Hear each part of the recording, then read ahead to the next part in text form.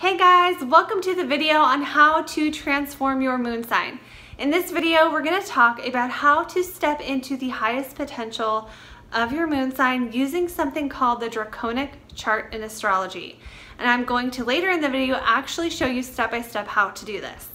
I'm the Saffron Sage, helping you bring darkness to light. And let's talk about the moon. This is video 4 in a 4-part free video series about the moon called Moon Mastery. So if you haven't already seen video 1, 2, and 3, go to my Facebook page and check out video 1 and 2. Go to my Facebook group, check out video 3. They are all 100% free because I want you guys to have this information. So what is a draconic chart? All right, so a draconic chart is a type of astrology chart, and what it does is it basically tells you what higher self you came to embody in this life. It's this amazing tool I just learned recently about and has helped me so much just to handle my emotions by knowing what moon sign I'm supposed to step into. So our natal chart at birth is like a snapshot of the sky when we're born. It's where all the planets are at that moment and it never changes. So for me, for example, my moon is in Pisces. That's where the moon was in the sky when I was born. It will always be that way. But what I didn't know is that the draconic chart shows me that my moon is in a different sign. So here's what you need to know. We all have a north node. The draconic chart is lined up with the north node and puts the north node at the 0 point of Aries. If you don't understand this, don't worry. Just trust that this is your higher self. This is the higher self you came to embody. If you're into astrology and you want to know what kind of chart this is, it lines your north node up with 0 degrees Aries, and that is the chart you have from there. So what this means, what you need to know about this is the further your north node is from Aries, the more different your higher self is gonna be from the person you came in as. Now, if you are one of those people who your north node is in near 0 degrees of Aries, that means you didn't come here to transform into someone else. It means you are already really, really close to being on your path. So don't feel, if you're one of those people, don't feel like you're missing out on something because you don't have some huge crazy transformation to make. It just means you've probably done that transformation already in so many lifetimes. You've probably done the work of aligning with your purpose so strongly that in this lifetime, you're so close to it that you don't have to make major changes to be on that road to your purpose. So your life will be to live out your highest self in this lifetime. It will be a little bit easier. For those of us like me, where your north node is in a different place besides Aries, there's just more opportunity for transformation. And it's not good or bad, you guys. It's not good or bad. So don't think of it like that. So the next thing we're gonna do is I'm gonna actually show you how to pull the draconic chart, how to look at where your moon sign is based on that chart, and then you will be able to know what moon sign is your ideal moon sign. So how this works is, for example, my moon is in Pisces, right? So that means my natural state, my natural way of being is very emotional. Pisces is actually an addictive sign, so moon in Pisces can have addictions, which is true for my life. I actually went to treatment and got sober when I was 13 years old, and I am still alcohol free.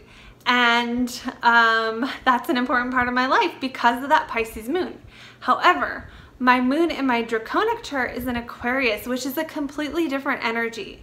What that means is for me to be my highest self, instead of having Pisces moon-like qualities, which is the negative side, everyone has a positive or negative, right? So the negative side of those would be like wanting to just escape in all ways, right? I want to escape, or being super emotional, or just not having boundaries when it comes to emotions. I might feel other people's emotions too much and not be able to like mind my own emotional business sometimes. But Aquarius is totally different, right? Moon and Aquarius are kind of aloof. They don't really care that much about how other people feel, honestly. Moon and Aquarius people sometimes can actually be a little bit offensive because they can, they just are like above it all almost. Is the best way to say it. And it's because they know so much, right? Moon and Aquarius people know so much that they don't understand why other people struggle, because they're like, can't you see this? I don't get it. So what this means to me, and I'm spelling this all out so that you can hopefully apply this to your own moon signs. What this means to me is when I catch myself being overly emotional, I have to like set aside those emotions. The more I can set aside my emotions instead of going into them, which is what I used to do, the better my life is. And I found that to be a transformational tool that has changed everything. It's especially changed my daily habits. And I think the reason for that is because for me, the moon is in the 6th house of daily routines. So my emotions naturally will really get in the way of getting stuff done, of living my life, of doing my daily work, because I have so many emotions. And this is just such an easy tool to use, is to embody that Aquarius moon. So I hope this little guideline helps you to know how to apply that to your moon sign. And if you have questions, drop them below. And in the next part of the video, you guys, I'm actually gonna show you how to pull this chart. And if you still have questions or you still wanna go deeper, there's a couple things you can do. One is you can book a private reading with me and we can look at it really deeply. We can look at your moon and what it's aspected to, and we can look at your draconic chart and just how they all relate. We can look at your progress moon and the transits and just what you're experiencing right now emotionally. And another option, if you are more interested in the transformational aspect of these videos, is I have an amazing course on spiritual self-mastery. It's a mini course and it helps you align with your North Node and embody the archetype of your North Node. So this is about becoming the person you came here to be, really stepping into your purpose, clearing past life patterns, and getting the tools you need to light up your own spiritual path, right? Because I can't tell you the way for you. Your spiritual path is unique to you. But I can help you by giving you all the tools that I have, which is my goal. So with that being said, you guys, let's get into the how-to part of the video.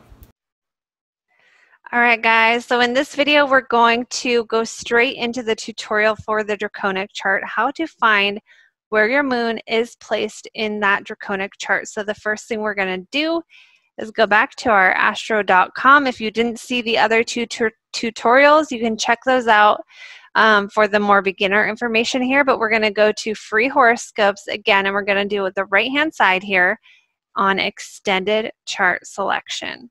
Now, I'm also going to pull up in another tab my natal chart so I can show you guys the difference, and you can do that as well if you'd like to compare the two. So for that, just natal chart. So as we are reminded here, my moon is in Pisces. You can also see your moon sign up here in this box on the upper left-hand corner. And notice the sun is at the top, the moon is the second one down, and it tells you on that line what sign and degree all your planets are. But you can always check it out that way if you are not as familiar with the symbols yet in astrology. So going back to the draconic chart. All right, so I've pulled up extended chart selection. Now I'm going to go to chart type, and remember you can pause this video or slow it down if you need to. And I'm going to select all the way at the bottom here, draconic chart. And then click here. And as you can see, you guys, the moon, look, it's still in the same place, but there's a new sign here. It's no longer in Pisces, it's moved, and now it's in Aquarius. So this is how I know that my draconic moon is in Aquarius. All right, guys, that was the video on how to transform using your moon sign. As always, give me a like, leave me a comment if you like this video. Let me know in a comment below if you want to see more videos like this, or if you have other questions about the moon in general, transformation, or your moon sign. And don't forget to join my course, and don't forget to go to those other videos in this series if you haven't watched them yet, and there will be links below. All right, guys, that is it from me today. I will see you in the next video.